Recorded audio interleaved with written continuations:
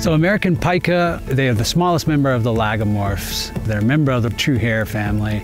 And they have historically been characterized as a high-altitude, alpine, obligate species. You only find them in high elevation areas where temperatures tend to be cooler.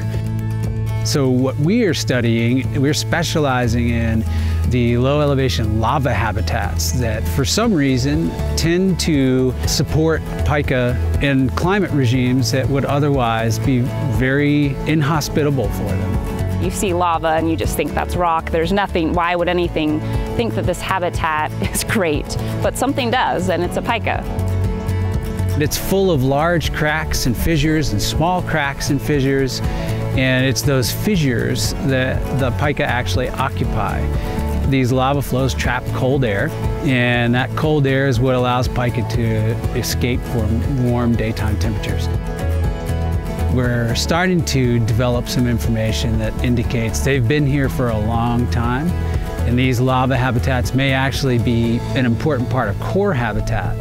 They may be more important under future climate scenarios.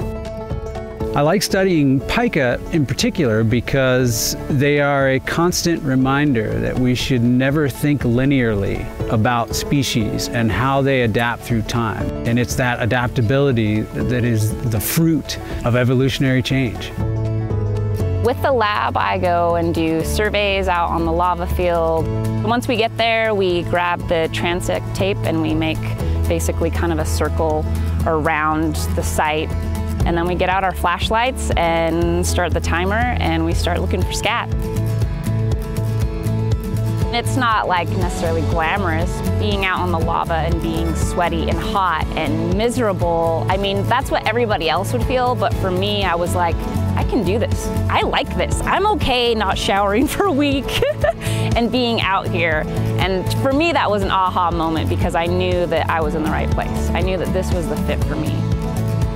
I think that it gives me a leg up in that I've worked with a team, I've worked with a lab, I've had to do things on my own, drive out to a site on my own, do the whole shebang by myself. We think it prepares them really well to actually enter the field and hit the ground running. But they also have a sense of agency, culture, professional responsibility that they develop as a result of working not just with faculty, but also with agency professionals in this collaborative environment.